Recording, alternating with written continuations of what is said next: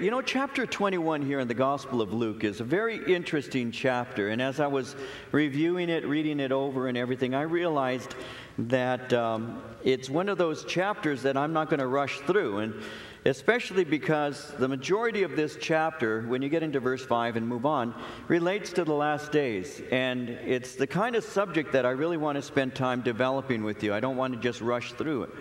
And so what I chose to do is I chose to take the first 4 verses today. So we'll look at that. It's a very, very well-known story and everything. We've all heard this particular story before. And I'll spend time with you looking at verses 1 through 4. And then next week when we get together, I'm going to begin giving a more in-depth study as it relates to the last days and prophecy as it's presented to us by Luke here in chapter 21. And so we'll look at verses 1 through 4 today, and then next time we get together, I plan on taking you into verse 5 and moving on, and probably taking a couple of weeks or so to go through chapter 21 beyond this study, and looking a little more in particular at chapter 21 of Luke as it relates to the last days. And so we'll be seeing that as we go on throughout the rest of this month. But today we're going to look at verses 1 through 4. And so let's read together here in Luke chapter 21 at verse 1. I'll read to verse 4 and we'll get into our study.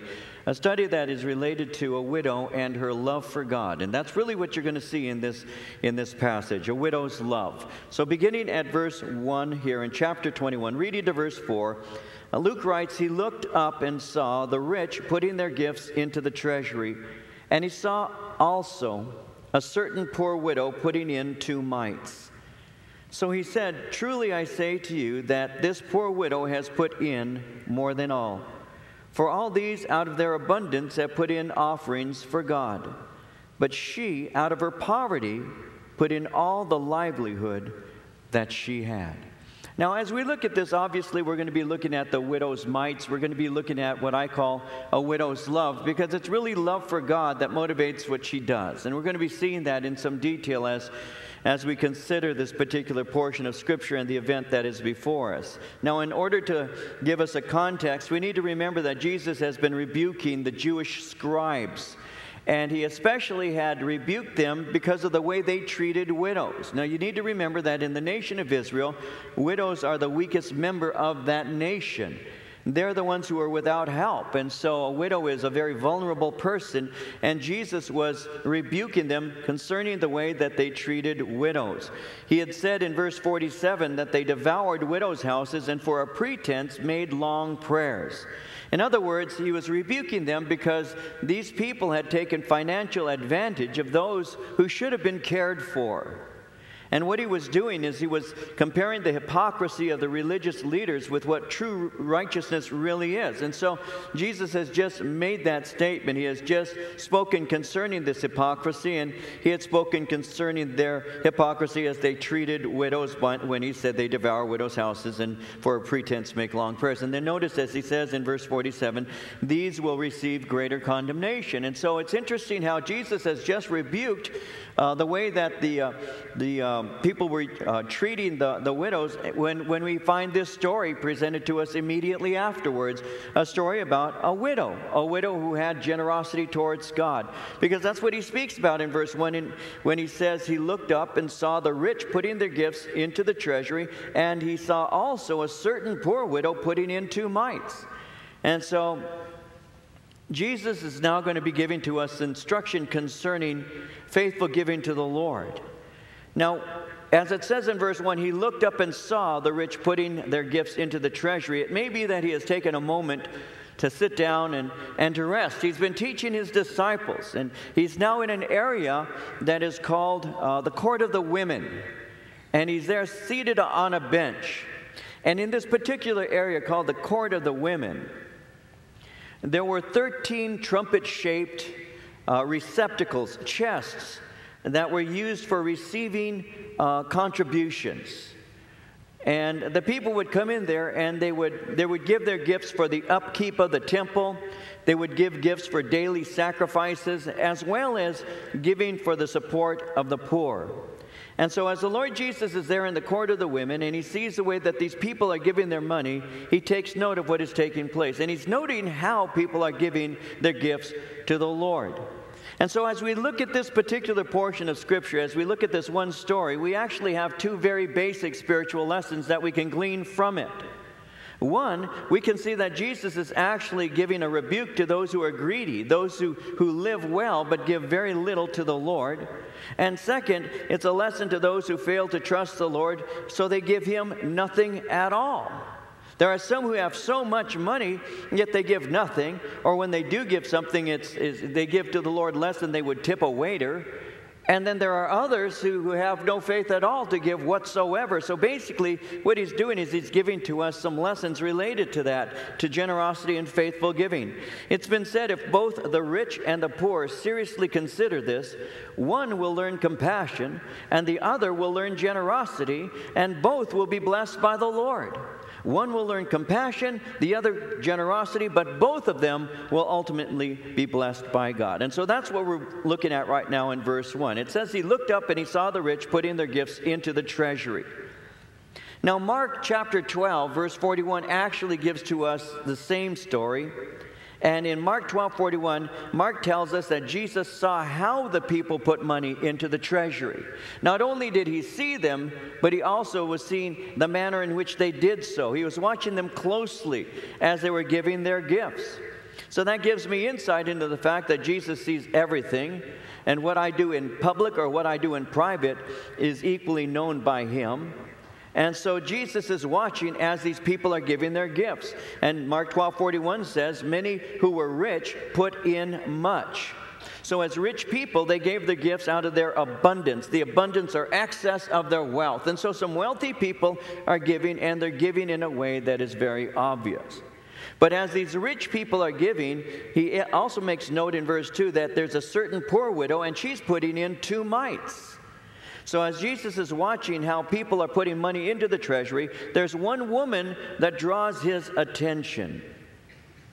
Luke is very careful to point to us that she is a poor widow. Again, that makes her one of the most vulnerable members of Jewish society. And what she does is she gives 2 mites. Now, none of us really have mites, you know. Well, maybe we do, and we have to have bug spray. But mites, when somebody says, what is a mite? Well, mites, these 2 mites would be roughly equivalent to 1/16 of a day's wage. That's what it would be roughly equivalent to. In other words, what she was giving in terms of amount was very small. Sometimes, though, we will almost emphasize how small the gift is, when in reality what we need to be seeing is the proportion of the gift. Because though it was small, it was exceptionally generous. And that's the whole point you're going to be seeing in just a moment as it's being made here. Because this poor widow gave her mites. Now, she came in, she put in 2 mites. When it says that she put in, that means she threw in quickly. She came in and just very quickly dropped it in. Now, she could have kept one for herself, but instead she releases both of these coins.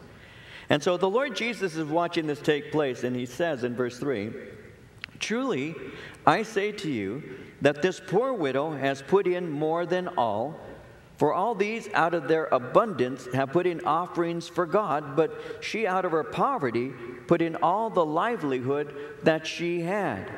And so Jesus is going to use this woman as a living illustration. He even calls his men over in order to use her as a lesson for them. You see, they could think that her gift is insignificant, especially in comparison to the larger gifts that have been given. And so what Jesus is about to do is give them a lesson concerning faith-filled giving. You see, the heart of this woman is being revealed, and this is the heart of giving in the first place. And the heart of giving to the Lord will always be that simple faith and trust that our God provides for us. That's really what it's all about when you give to the Lord. Not every single element of what it's all about, but that is what it's all about in this sense, that when I give to the Lord, I give with faith, knowing that my God shall supply my need.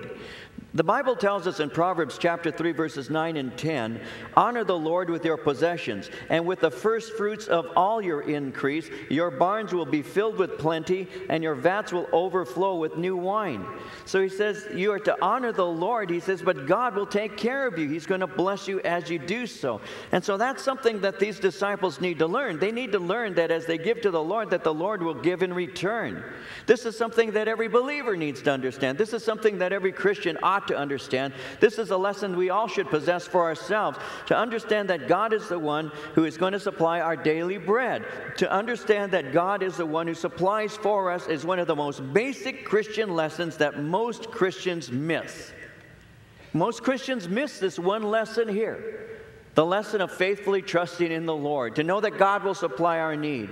Jesus has these men he wants to train up because they're going to take the gospel throughout the world. They're going to preach a God who cares. They're going to speak about a Lord who will provide and supply their need. So they need to understand that God will take care of them. They need to understand that God does it. They need that practical experience, because some people can speak from other people's experience, but God wants us to speak from what he has taught us personally, not just somebody else's testimony.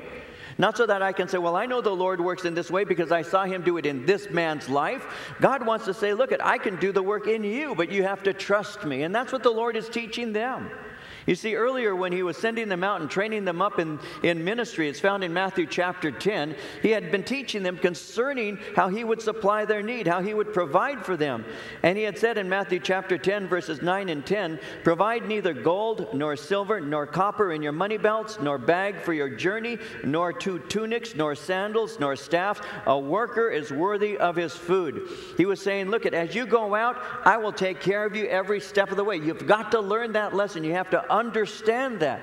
And so this woman is actually becoming a lesson for Christians everywhere for all time, so that we might see the faith that she had as she trusted the Lord, and that we might emulate that faith, knowing that God will care for us too. Because in her gift to God, she becomes a living lesson for all who follow the Lord. Because she gave in faith. She knew that God would supply her need. And she first gave from her heart, and then she gave from her substance. And that's where giving always is. It's been said that my wallet and my heart have an invisible chain that is attached. And that's probably true. So you give first from your heart, and then you give from your substance. When Paul was writing concerning this in 2 Corinthians chapter 9, in verses 6 through 8, the Apostle Paul said, whoever sows sparingly will also reap sparingly. And whoever sows generously will also reap generously. Each man should give what he has decided in his heart to give, not reluctantly or under compulsion, for God loves a cheerful giver. God is able to make all grace abound to you, so that in all things, at all times, having all that you need, you will abound in every good work. So what we do is we give not reluctantly, not under compulsion, but we give what we have decided in our heart to give, and we do so generously. The Lord tried to teach me this lesson, and has been trying to teach me this lesson for many years. And I do remember on one occasion how he really dealt with me, and seeing that he dealt with me, I'll use it as an illustration for you. How that one time I went to a meeting, and there were like 4 or 5 pastors, and we were together. And this is very early in the days of this ministry, and I had $5 in my wallet. Well, there's a reason I'm telling you that. I had $5 in my wallet. That's what I had. And as we were there, it was a meeting with pastors, and one of the guys had invited a pastor to come and share. And as he was sharing, about his mission and ministry he was doing, this pastor said, I really feel that we ought to give an offering to help this brother in his ministry. And you have to keep in mind again, there was only a handful of us. We were all seated in this small office and kind of in a circle, and this guy had shared. And now this pastor who invited us to join with this guy is wanting to receive an offering. And he says, we need to give an offering to this guy to support him. And I'm thinking, I've only got $5, and that's for lunch. That's what I was thinking. And I was thinking, I'm not going to give you anything. That was the second thing I was thinking. But they received an offering by passing a bucket, and he says, and let's keep our eyes open as we pass this bucket. So I put my hand in my pocket. I pulled out my wallet. I gave my lunch money. I lost my reward. God's not going to give me a reward for that anyway. That's why I'm telling you. I had a bad heart in that. I thought, man, so I grudgingly gave this $5. I dropped it in there. And the Lord taught me a lesson a long time ago about that kind of giving. Don't be a grumpy giver. That's why on our offering things, if you look at it, you've got a guy and it says, don't be a grumpy giver. That's me. That's me on that, There's a reason for that. Because we're not to give out of compulsion. We're not to give with that kind of heart. We give with joy. We give with gratitude. We give with thankfulness because God has been so good to us. And so offerings always begin not in the substance or the amount that is given, but they always begin with the condition of the heart. They always do. So when that bucket comes before you and you don't want to give, that's between you and the Lord. That's between you and God. Now, I didn't tell you this, but we have cameras trained on every person here, and we'll show it at the end of the year. These people didn't give. Look at that cheapskate over there. Look at that grumpy face over there. No, we know that. I know that no matter how many lessons I learn, I know that no matter how many Bible studies I receive, no matter how many exhortations from Scripture the pastor might have given to me, I'm not going to give until I really decide to do that. And I had to investigate my own heart a long time ago concerning its condition and the reasons to and not to give. I had to do that and have done that over the years. And so as I'm looking at this woman here, I don't have any great, fantasies that, boy, after looking at this, everybody here is going to be so generous. I know that those who give will give, those who don't won't, and that's the bottom line. That's how it works. And yet at the same time, perhaps the Lord is speaking to us and saying, maybe it's time for us to have this kind of heart, to trust like this. We're living in days right now, and we all know that the gas crunch, a lot of people were hit very hard by it. A lot of people have been hit hard by the economy. A lot of people are being hit hard right now by escalating housing costs and all because they had those particular fluctuating interest rates and all of that, and I'm quite aware of all of that. And yet at the same time, giving remains the same thing. It's a faithful act towards God out of a generous spirit because of what God has done for me. It remains that way. It doesn't change. And so giving is something that demonstrates maturity. Giving is something that demonstrates the love for God. Giving is something that reveals a dependence on Him. Obviously, God doesn't need our money. God is not poor. God doesn't lack anything. Romans chapter 11, verse 35 says, who has first given to him, and it shall be repaid to him. I don't know about you, but the Lord's never called me up and asked to borrow $5. He never has. He doesn't ask from us to do something like that. In Job 41:11, we read, who has preceded me that I should pay him? Everything under heaven is mine.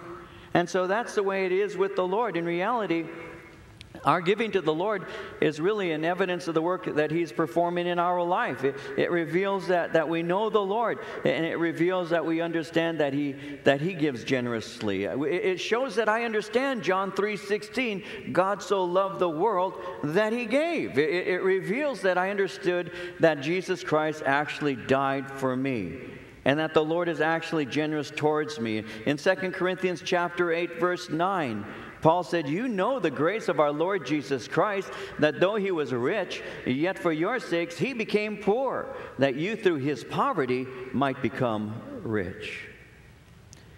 Now, we're Americans, and we understand about investments. Americans are investors. We're well known for being that. And normally, people invest their money in that which provides them most satisfaction. You'll spend something, your money, on that which you derive most pleasure from using your money to purchase or to enter into some theme park or whatever. We know that. That's the way it is. And there's no real pain or real hurt in doing that. I mean, when my grandson was born, Marie and I would be walking through a mall, and there'd be a baby shop, one of those little baby shops that they have with baby clothes. And Marie didn't have to drag me in there. It wasn't one of those shops that she has to drag me in. I went in there willingly. I still do. And I'll walk in there and I'll look around and see if there's something, a pair of shoes or socks or a little sweater or a shirt or anything, to bring home for Josiah. And now that we have Sophia, my baby girl, same thing. I have no no problem doing that at all. If I with Josiah and we're walking around in a toy store or something, and should we be walking by something, and should he say, boy, I'd like that, I have no problem whatsoever buying it for him. I'll just have my daughter pay me back later. I don't have a problem with that at all. And I think that most of you are pretty similar in that, and that is you're generous when what you're getting is something that gives you pleasure to do. It's just that way. And there's an investment of love in that. We understand that. Americans understand that.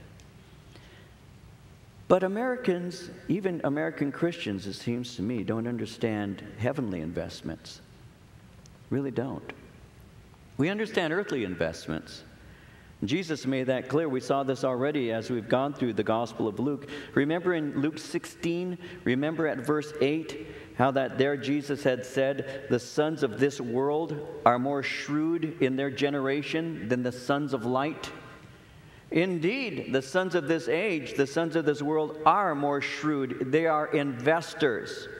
Right now, we have the Olympics going on, and I don't know about you, whether you care, whether you watch them. I do. I've been blowing my mind at swimmer Phelps. That guy is a fish. There's no doubt about that. I've been looking for gills. I mean, that guy can swim. He's an amazing swimmer, isn't he? He's an amazing swimmer, unbelievable. As a matter of fact, I was watching a special about him just today, and they were speaking concerning his training regimen. And as I was speaking to my daughter, Anna, today, we were talking a little bit about this, and I was talking about discipline. I said, do you think that Michael Phelps just climbed in the pool and swam that fast? Do you think that's what he does?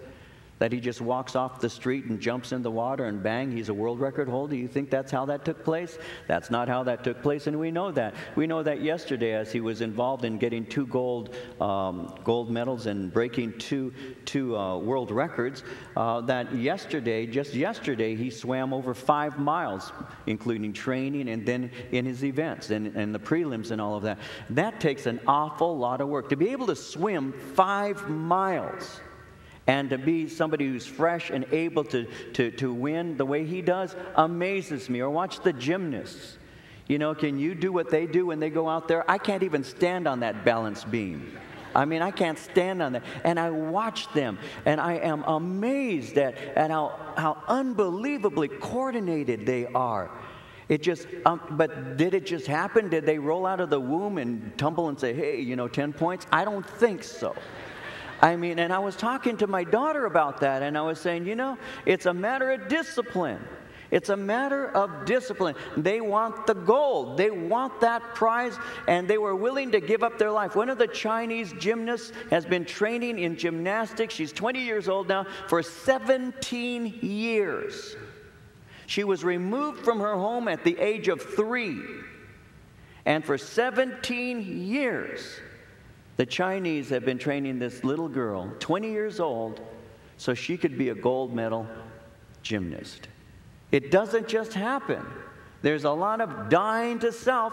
There's a lot of discipline involved. There's a lot of doing what is necessary to obtain the prize. And the world understands that.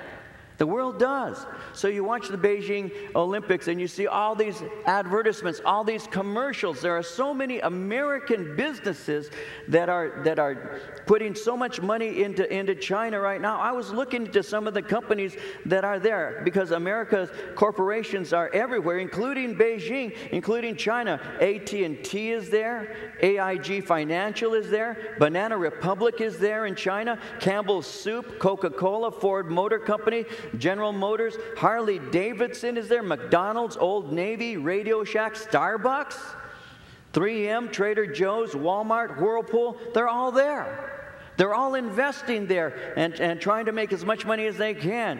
We see people we wear T-shirts with somebody else's company logo on it. Think about that. When you run around with your Quicksilver T-shirt or whatever, you're advertising for a company for free. Everywhere you go, Quicksilver is being presented. We do that all the time. I do that.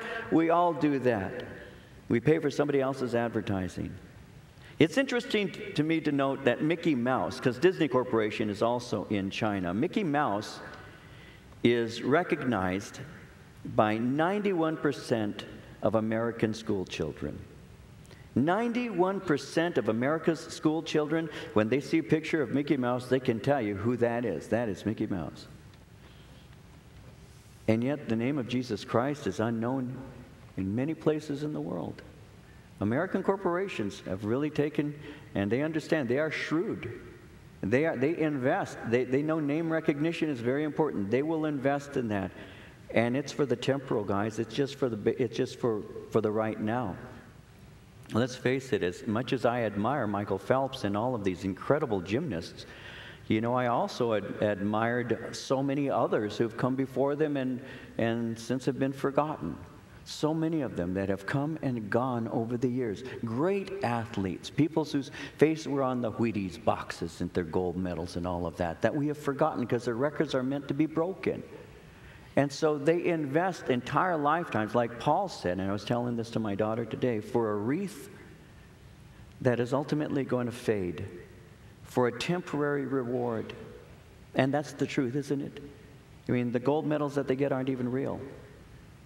They're symbols that maybe someday when Michael is, should Jesus tarry and should he become 80 years old, he can walk up to his little case there and he can point to it with trembling hand and say, I can remember when I won that, and that'll be about it. I mean, that's what he gets for it. So I hope he does enjoy it while he has it.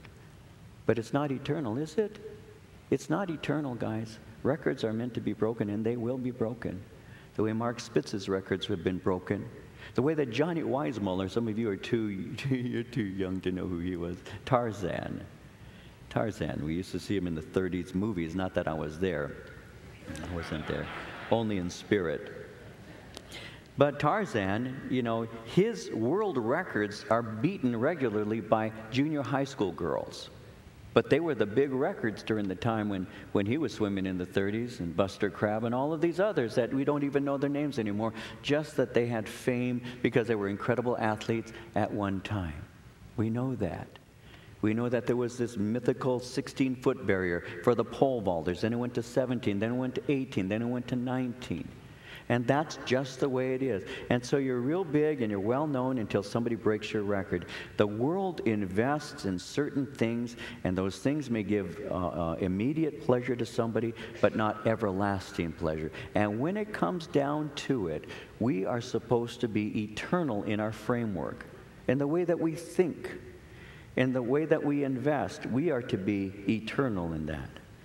You see, I've asked you this question before. I've said, what is the greatest TV evangelist? Who is the greatest TV evangelist? And people will immediately say, well, you know, Billy Graham, and God has used Greg Laurie and all of that. And no, the greatest TV evangelists are corporations like ABC and CBS, NBC, cable TV. They are constantly evangelizing. And what they're doing is they're telling the world to give them their physical resources in order that they might continue to be able to produce television. And so people who are good stewards have come to understand that our finances, and that's what this woman has discovered, that our finances are best used when given to the kingdom of God, when given to the Lord. And she knows this, and that's why Jesus is using her as an example. Good stewards use their finances to further the kingdom of God, because every person knows that accumulating money in and of itself will never produce happiness. And financial faithfulness is basic to the Christian life because we have eternal perspectives. You know, it was Paul McCartney who said, money can't buy me love. But his ex-wife thinks it can, because she's doing everything she can to get as much from him as she can. But the Bible tells us in 1 Timothy chapter 6, verses 6 through 8, godliness with contentment is great gain. We brought nothing into the world, and we can take nothing out of it. But if we have food and clothing, we will be content with that. And so this woman had learned something. She had learned that generosity is actually something that undermines her old nature, because the sinful nature is more inclined towards getting than giving. And so what happens is, by giving, we become more like the God who gave and the God who continues to give. This woman had discovered that. And that's what Jesus is commending. He said in verse 3 and 4 again, "Truly I say to you that this poor widow has put in more than all. For all these out of their abundance have put in offerings for God, but she out of her poverty put in all the livelihood that she had. That which she was living on she gave to God, trusting Him for her daily bread." So she was somebody who gave to the Lord, and she did so with love for God. That's why this is a widow's love. She loves the Lord. That's what makes people give, not so that we can get from Him, but because we love Him. That's why I was talking to my Anna, my daughter, again. I've spoken of her, this is a single conversation, but this is part of it today. And I said that to her. I said to her today, I said, your mom, anything your mama wants, I will do anything I can to get for her. That's just the way it is. And we were talking about that. I said, I love your mama. I said, thank God my wife doesn't want a whole lot of things. But the bottom line is, it's the truth. Like most any husband in this room, if mama wants it, mama gets it. And that's what I told Anna today. I said, what mama wants, mama gets. And he said, that's the way it is. I want to spoil her. I love her that much, and I will do everything I can. And it's a pleasure to do that. Why? Because love motivates giving. It does. Love motivates giving. This woman loves the Lord. That's why she gives. She didn't give to the Lord so she could get something back from Him, though the Lord does bless us. She gave to Him, and Jesus watched how she gave because she loved Him. And she was exercising faith as she did so. See, so people who come to churches like this, and maybe it's your first time here and you're saying, there he goes, come to a church and the first thing they talk about is money. Don't worry, keep your money. I don't want your money. But I will tell you this, if I'm in love with the Lord, it's not a problem for me to give my gifts to Him at all, because I love Him. There's no problem in giving to the one you love. So you give with love and you give with faith. Now, when Paul was speaking about this, if you take notes, you might want to note this. It's found in 1 Corinthians chapter 16, verse 2. When Paul was speaking about this, he said this. He said, on the first day of the week, let each one of you lay something aside, storing up as he may prosper, that there be no collections when I come. He was sharing a little bit about the giving practice of the Corinthians. Of course, they were setting something aside because they were going to be ministering to some in need. But this is a basic way that we can look at our giving to the Lord. One, he said, on the first day of the week. So that tells me this is something that was to be a habit. It wasn't occasional, and it wasn't just giving some extra money or giving when they felt like it. They were giving to the Lord, and they were to do so on a regular basis. Secondly, he had said, let each one of you lay something aside. And so we give with the knowledge that we are part of a family.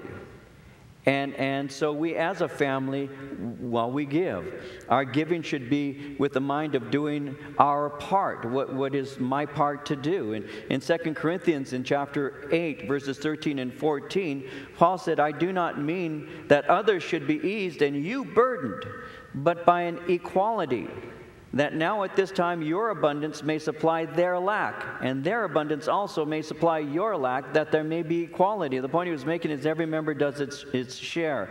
So each one of you are to put something aside.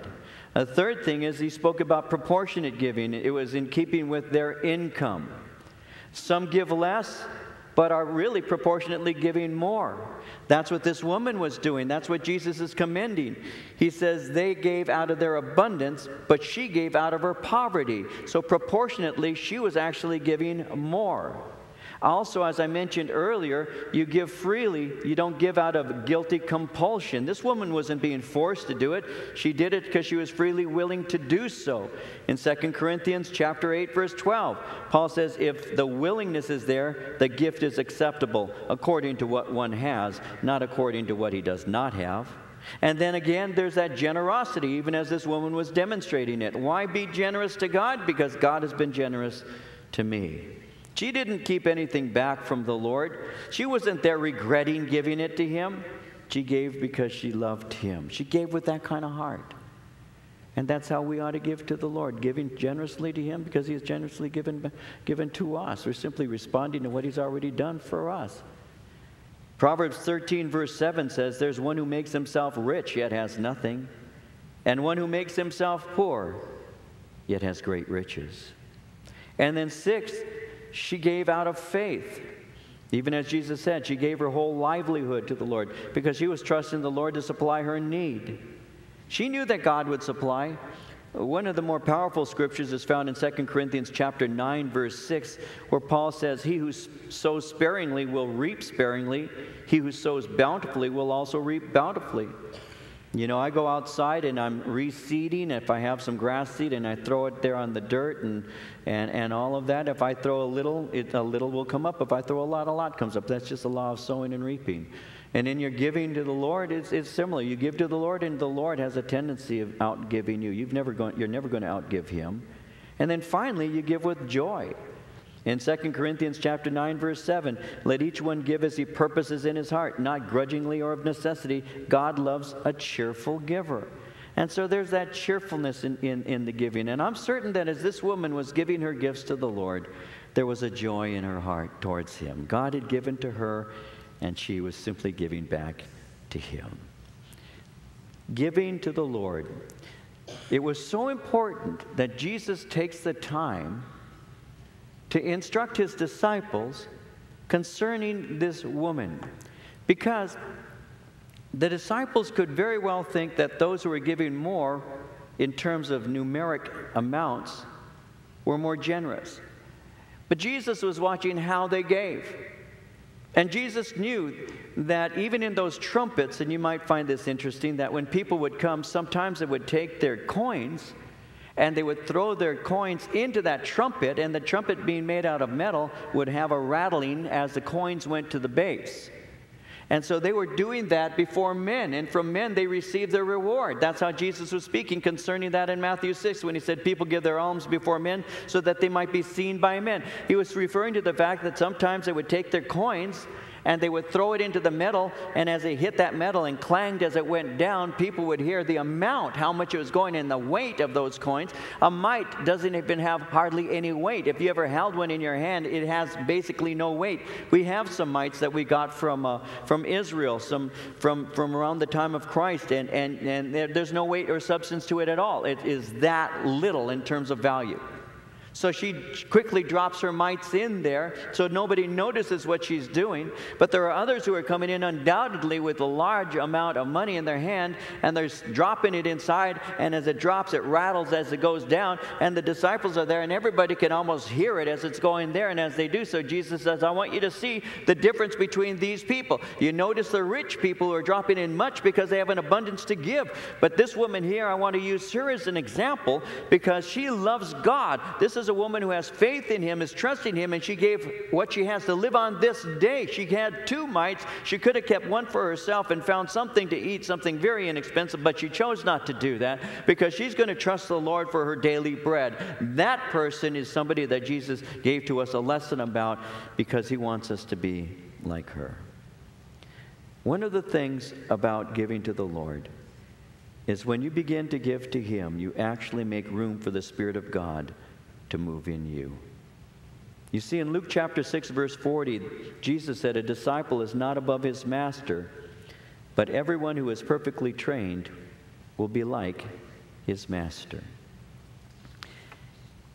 It's been my prayer for this fellowship for many years. Very simple prayer. There are so many things I do pray about for us as a church. But that we would have a generous spirit towards the Lord. You know, sometimes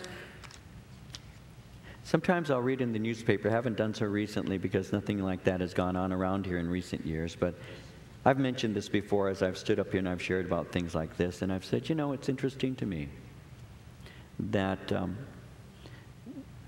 when a Jehovah's Witness Kingdom Hall is built, that very often they will build that Kingdom Hall for cash, basically sometimes almost over a weekend. I mean, they'll have a work party there going 24 hours a day, and they put together something so people can come and they can learn some things that are actually basically untrue. And yet all of those people who go and they generously contribute and do those things, where the body of Christ is yet to learn that lesson. And that's true. The church is yet to learn that lesson.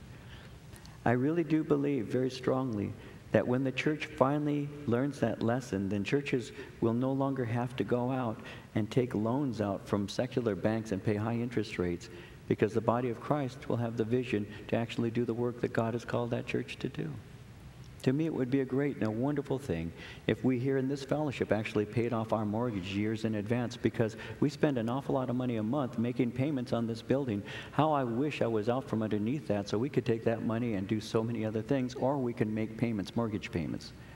And if the churches ever, our church and churches in general, ever got the idea, the reality of what we could do if we actually had generosity, can you imagine the things that we could do for the kingdom of God? So many things that we could do. Or we can make monthly payments for another 10 years.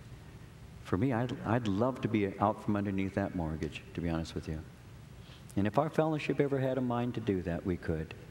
We could do so much more. We could do so much more. And we can use this woman as an example of generosity. A woman who said, I really don't have anything to live on today, but it doesn't really matter, because I'm going to trust the Lord for my daily bread. And I love him so much, I want to give to him. And Jesus is watching, and he says, it's not the rich people that I'm taking notice of. They have a lot, therefore they can give a lot. It's this woman, because proportionately she gave everything she has. They gave out of their riches. She gave out of her poverty. They have an abundance, and it didn't even hurt them. She gave everything she had. He said, that is faith. The other is not. So I read this and I ask myself, what am I like, Lord? And help me to have real faith.